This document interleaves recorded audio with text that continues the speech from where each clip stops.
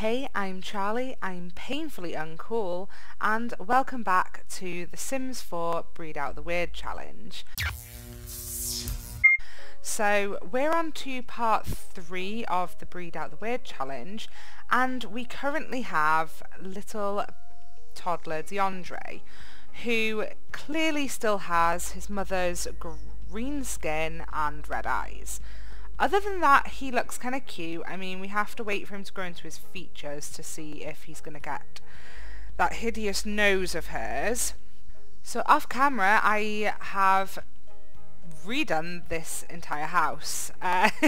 No, I actually went onto the gallery and downloaded this house. Yeah, this is the house. It's called A Cottage and Attic by Honey Days. And it is, well, it's beautiful. I had to change it up a little bit. I had to rearrange the house. I had to change where the house was situated, etc. But here we are. This is the house. We have a nice modern kitchen for Elfie and Deandre. Then somewhere where they can sit and watch television, relax as a family. There's a place over here for reading and listening to music, which is quite nice.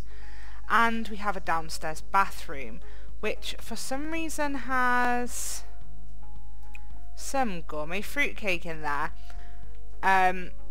which I didn't put there, so that's funny. Then we have just basically an attic bedroom for Elfie. Very, very open plan. An upstairs bathroom. It is a little kooky and a little bit weird, especially because this furniture doesn't really match anything at all. But you know, it's cute. It's cute, and I think it's very Elfie. So you might be wondering, well, where in the world is Deandre going to sleep? Well, if we come this way, you can see this little hideaway above the swimming pool. And basically, this is Deandre's room. Well, the kids' room. So, you know, when the parent just wants a little bit of time, a little bit of space on their own in the house and the little attic bedroom, well, this is where the kids are going to live. And I think it's super adorable, and it's going to help the kids be really independent. I added a couple of kids' toys things into the backyard, and there's a place where Elfie can get a bit of a green thumb. Not that we want her to get any more green. So currently Elfie is at work and Deandre has a babysitter. I think it might be a good idea to learn the basic needs. Oh no! Quick! Quick, nanny, quick come! There's a crazy person on the way. Oh my goodness, can I get up these steps? Oh, thank God I can get up those steps. I was about to start freaking out because this dude was coming towards my child. No thank you. If he took... Yeah, let's close those gates quickly before Mark Price sees us. And there's another scientist there! And we look like a little alien. He's looking over here. Go away. Go away. We're just living our best life. Yeah. So when Elfie comes home from work, we are actually going to age up Deandre to an adult, and we're going to try and find him a girlfriend.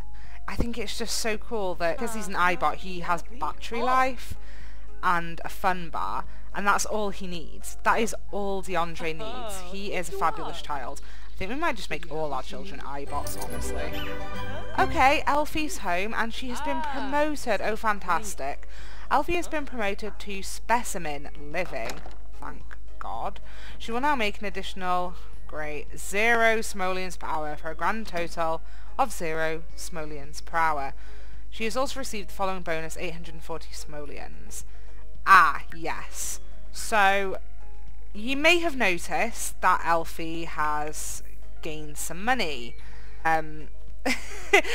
Yes, I cheated to get her this beautiful house, but in all fairness, her storyline, she's just a sad, sad woman, and she now has a child. She needed a little bit of help, and she has a job that pays nothing. Absolutely nothing. We're going to play with Deandre just for a little bit, and then we're gonna come in. We're going to dismiss this lady. She was a good nanny. She was fine. She looked after my child. And then we're going to cook. We're going to bake a cake. I think Deandre would like a hamburger cake. And we're going to finally see what he looks like as an adult. Oh my gosh, they're absolutely adorable. Why is the nanny flirty? Why is she flirty? She just knows. She knows that Elfie is a passionate lover.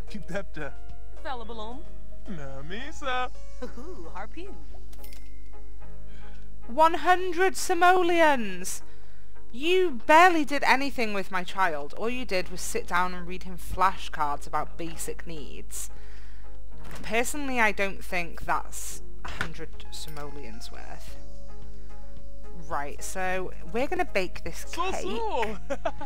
And then, how's Elfie's needs doing? She's tired.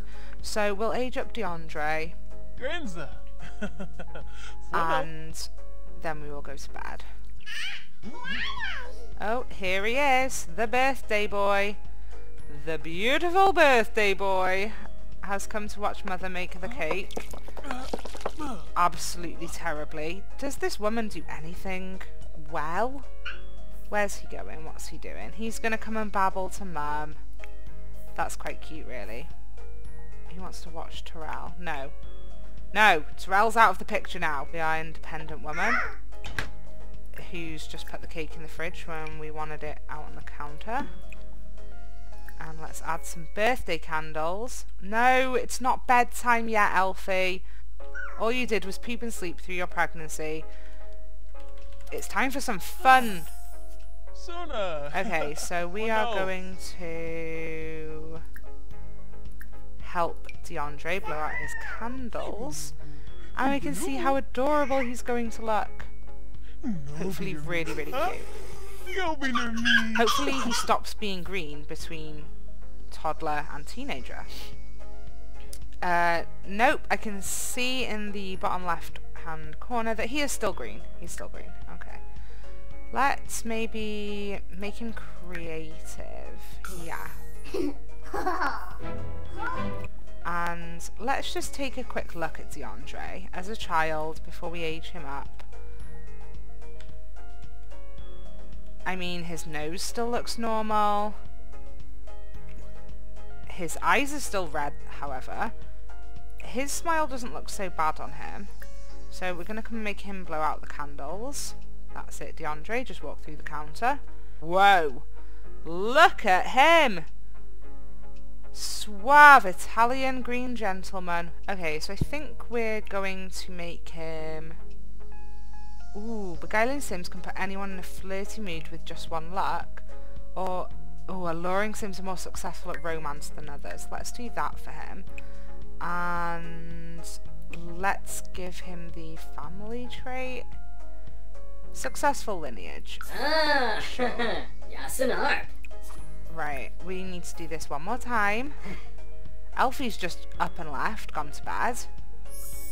Her and Terrell actually had a lot in common. And let's make him self-assured. Woo! So Deandre, I think we need to do a little bit of a makeover. You haven't got your mother's nose, but you have her chin. Oh no, look at that chin. Okay, so we haven't successfully bred out the weird yet. Okay, so I'm going to make Deandre just come and change himself up a little bit. I'm allowed to change his hair, as far as I'm aware. His hair and his facial hair, that can be changed, and his outfits. But I'm not allowed to change anything that, you know, you wouldn't necessarily easily be able to change on yourself. Whoa! Okay, let's have a proper look at him. He looks like a pickle. Right, let's give him a new hair. Not something like this. Oh, I like that one on him, actually. So he's not really looking too bad, apart from the chin and the green. So that's all we've got to change. It's not a big job. I genuinely thought he had a mustache though. I don't think I actually want to change his clothes. I think I'm going to keep him just as he is. No, we're going to keep him like this. We're going to keep him. I just wanted to change his hair because that hairstyle was horrendous. Now that Deandre is an adult cyborg, let's send him out. Let's send him out. He's going to go out on his own. I don't think Mummy and Daddy should be coming along for this particular trip, as he is going to go to the bar and he's going to try and find some women. Now, this is going to be slightly different when Deandre finds a woman to have a baby with than when his mum had him, because we actually need them to fall in love and move in together so that we can take control of the child's life, basically. But then, you know, once the baby's born, we can move the mum out. That sounds really harsh, but let's come and talk to this lady, Clara Newell. So a friendly introduction to her. That's an elder, I do believe, yes. Oh, but Rebecca Erickson, we could come and talk to her. Yes, she's pretty and she doesn't look to have much of a chin, so that's good. This lady also looks pretty good. So let's just do some friendly interactions. Kangaroo. And become... Who is that? Oh, I like her. Stella Ebert. We're going to have to come and talk to her. We need to come and talk to Stella. I think she may be the one. There's a lot of military personnel in here. I'm worried for my life. Okay, so now we can come and talk to this lady and just become her best friend in the entire world. And then maybe go in with the romance, ask if she's single. He seems to really enjoy talking to Stella though, so hopefully she's single. She is single. Good. Oh no, does she not like that? Oh dear. Okay, so Stella has just left the bar. But everybody seems to be single. This is going quite well. Oh, Stella's back. Right, well let's keep talking to Stella because she is... I mean, she is technically the prettiest girl at the bar. This girl's got cool hair. Let's see if she's single. Because she's also very pretty. Try and flirt with her a little bit. Tell her a funny joke. No way. Could you imagine if we managed to date Brittany Cho? Let's just, yeah, we're self-assured. Let's just, we would try and talk to her. Oh, she's a bit of a party animal. Okay, let's just try and flirt with these girls. No, it's not going well. It's not going well with them, so let's just ditch that. They obviously are not interested in us. And let's try and talk to Brittany Cho. Oh no, he's freaking out. Come on, let's attempt an introduction, Deandre. You got this. Nobody's interested in Deandre. Oh, who's this girl? Oh, this is Clara Newell. Okay, Clara's really cute, so... let's just keep talking to Clara. We should just try to flirt. Do a gloomy compliment. Oh, she liked that. Oh no, she didn't. Oh, this is so awkward. Alright, so Stella's back. I just want to become really, really good friends with her. Okay, so we've just learnt that Stella is a snob, And a genius. Yes! Oh, our dad's here. This isn't awkward at all. In his strange plum hat. An unusual outfit. Oh, she's actually gone in for the hug. Well, that's good. Maybe we can actually compliment her appearance now. But I am enjoying talking to Stella. Maybe we should flirt with her a little bit now. See how that goes. Oh, she actually took it quite well. Good. Let's try another flirt then. Rinka Shalbo, Spobani, Jessene,